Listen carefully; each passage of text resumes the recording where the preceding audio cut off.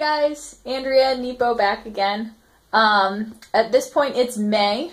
It's been approximately 3 months since we took Nepo down with a number 7 razor. I'll insert some photos here of what it looked like. It was pretty cool, actually. We shaved him half and half for Judge's educational purposes. But the main purpose of this video today is to talk about washing and is to talk about rejuvenating the curls. So let's go ahead and get started.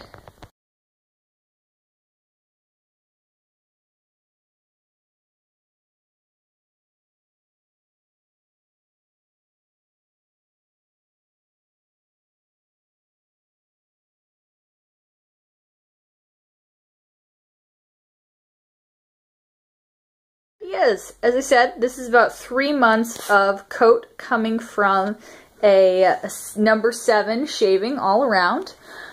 Big thanks to my mother for helping me out. What we're going to be talking about today is, you'll see here that the definition of his curls is not phenomenal right now. It's probably been about a week or so since he got wet, and right now it's just basically kind of a fuzzy mess. I mean, especially if you look down here. I know I'm touching you, huh? If you look down here, there's really no distinction to the curls. You can't see where one ends and the other begins. It's all just kind of a mess. So, what we're going to do is we're going to stop this here. I'm going to wash him and let him dry. Oh, Theo, you're so helpful.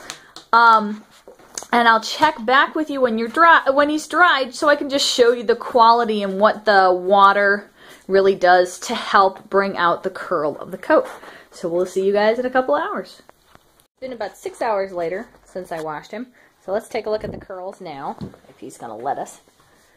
As you can see, they're much more defined. And if we come over to that spot that was really terrible looking before, you can see where the individual curls are just popping. It's looking really nice, especially up here on his back and over on his side.